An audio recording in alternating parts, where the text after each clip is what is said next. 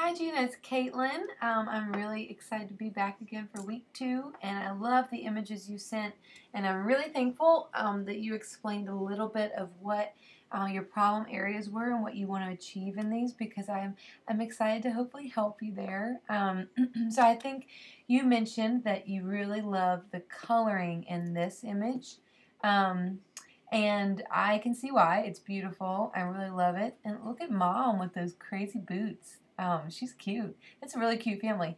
But anyway, I think, so if you look at these images, what's interesting is that the background of this has a lot of substance and a lot of texture, whereas this image, they're kind of in the shade, but there's light behind them. And so, um, you know, there's nothing really behind them to give you depth and to give you color. It's just kind of overexposed. And so, you know, that's just something to be aware of when, you're shooting and looking for locations is, sure, they're in the shade here, but pay attention to what's directly behind them, because, that's really what's going to determine a lot of what your image looks like. So right where the bench is in this picture here, the light was probably great, and that's a great place to shoot because their skin is really bright, and they're really well exposed. However, behind them isn't well exposed, and so I think that's why you're really drawn to this, because they have depth and they have something back there to break up the harsh light. So that's something to think about. Let's go to this one. So this was straight out of camera, and you're shooting at 4.0, ISO 800. So something you could do here is, if you're shooting in broad daylight, your ISO probably needs to be around 200 to 400, maybe. 800 is a little bit high, and what happens when your ISO is too high? Your brights become really bright because your light meter in your camera is overly sensitive to that bright light. I mean, when you increase your light sensitivity or your ISO, that's going to have an effect on the way your camera takes a picture. And so, even though it was properly exposed, there's probably a better way to expose it to get the best image. So I would take the ISO down just a little bit, and obviously it's going to get a little bit darker then. And so you could even take your shutter down a little bit as well. And if they're in a straight line like this, I would shoot at 2.8. And maybe that's just me being too bold. But I think with my images, I never shoot at 4.0 unless I have a massive family portrait to do. So I think that's another reason a lot of my images pop when I'm shooting with backlit, is because I shoot very wide open. And yes, that takes practice and it takes control in order to be able to get everyone in focus. But I think you would notice a little bit of a coloring and a poppy difference if you weren't shooting at 4.0. Shooting at 4.0 with a large family is obviously the most accurate way to shoot. So I'm not saying that's a bad thing, but I am saying that when you shoot the more wide open you shoot, the more I've found that I have more pop in my images. So hopefully that helps. So if this was straight out of camera and it was raw, obviously I'd have more ability to edit it, but let's see what we can do here. So there are some blown highlights, just faces and shirts over here, so I'm going to tone down the highlights a little bit, darken the shadows, and it's kind of a cold image right now, so I'm going to warm it up whoa, not too much, just a little bit, just a little. And so she's obviously a little bit more pale than the other people in the family, or maybe she was just in more of the light. And so she's a little bit overexposed, kind of looks ghostly. So I may just take her down a little bit. So all I'm doing is just applying a brush and giving her a little bit more depth. And you can do that right in any version of Lightroom. So I would pop up the vibrance just a little bit. Not much. I never go over 30. So right at 16 is probably great. And then once you have a great base, this is a nice edit. It looks warm. They look happy. They've got some color. Then you can start to tweak things without going overboard. So maybe the darks, because this is such a light image, maybe the darks can be a little bit darker. Maybe this can go up just a little bit more. And so that's what we have here. So let's compare this to this. And Okay, so here we go. So this is your edited image that you sent, and this is the one that I edited. And I think one of the differences here is one, this is a warmer image. So when you brought the exposure down here, unless you spot edited her, you probably brought the exposure down a lot in order to make her not so overexposed. So instead, I just made her a little bit darker by herself so that the whole rest of the image can stay at a really great exposure. I really think warmth and vibrance are huge. And yeah, it's crazy the little tweaks that can really make a huge difference in an image. And I think something to pay attention to also is that maybe you did a little something to the blues. I'm not sure, but if you look at the trees, if we compare the trees here to the trees over here, there's a huge difference in that. So I'm not sure. Maybe you can take a look at how I edited this last one. You can take a look at this bar over here and just compare it to what you did, and hopefully that'll be helpful. But this is a beautiful family portrait, so you should be really proud of yourself.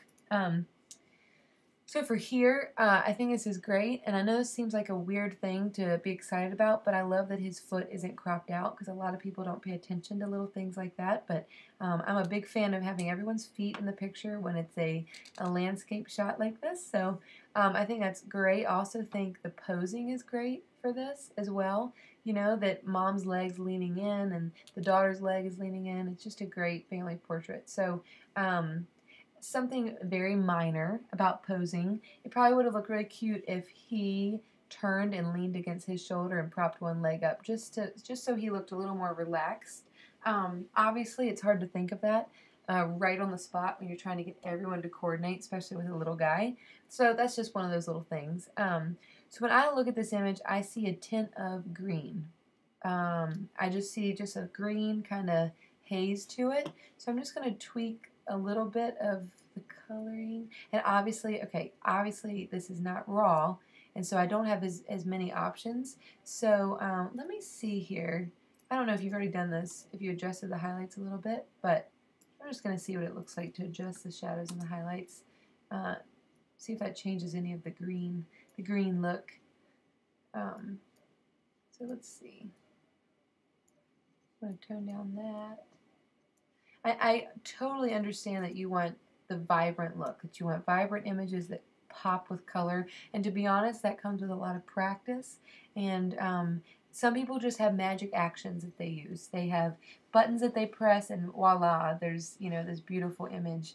Well, actions don't always work that way, and so I learned early on that I wanted to be able to create my edits myself. You know, I don't want to just be dependent on a bunch of Photoshop actions. I want to be able to go into Lightroom and, you know, edit an image so it looks like me.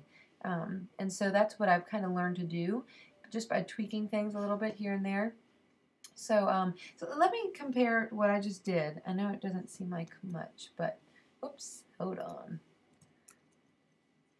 Reset it. Okay, and let's take a look. So this is what I edited, and this is what you sent. And so I don't know if you can see the bluish greenish tint that I saw here, and you saw me, I just tweaked a few little things to make it warmer and to make it feel a little bit more inviting. So there is a difference here. I really think it's just a matter of training your eye to look at an image and say, okay, what is it about this image that isn't right? You know, overall, is there a certain tone or feel? You know, when you look at this for too long, you're going to think, oh, that's great, that's perfectly edited. But sometimes it takes walking away and then coming back and saying, okay, no, that's got a bluish, greenish tint, and I need to change that. So to me, you know, it was very simple changes. I wasn't even editing in RAW. I mean, these are just really small tweaks that I made, and I think it made a big difference. So hopefully that's a little bit helpful for you. It's a beautiful family portrait. It's really, I think it has a lot to do just with the white balance and the tones in the image. So yeah, hope that helps. Let's go to the next one. So for here, same thing. So when I look at this image, I think, oh, the depth of field is awesome, cute couple. You know, maybe the backlighting isn't great just because it's really, really bright, and that's not your fault. But if there had been a tree here, maybe another tree there, something to break up that bright white background, you may have liked it a little bit better. But I do look at this picture and think that it's a little bit cold.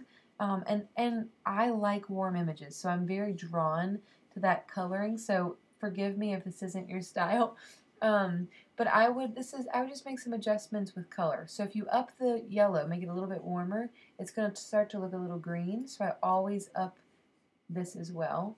So that doesn't look like a huge difference, but it is. We're just going to go down here and go, let's do 5 saturation.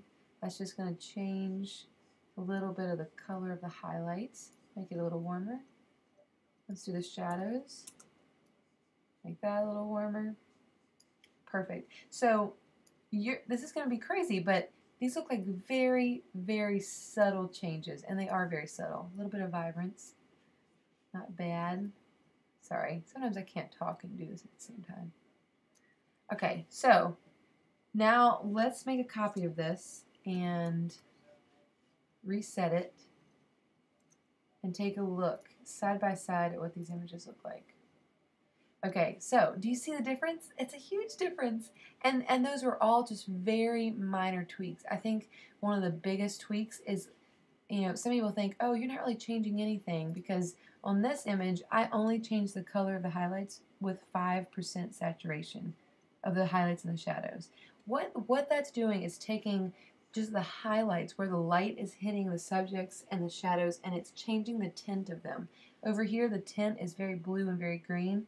Over here, it's a much warmer color. So, and another thing is, I think when images are warmer, we have a perception that they are more lively and they're more vibrant. So even though these colors are still really bright, they look more alive because their skin tones are accurate. So I hope that helped. You can even see the difference in the grass here. But really pay attention to skin tones. They look much more warm and inviting. They're kind of blue over here. So I hope that was helpful. I really don't think I did a lot of teaching on composition or shooting style or anything like that, but I hope that the editing was helpful this week. So I look forward to hearing from you next week. Have a great weekend.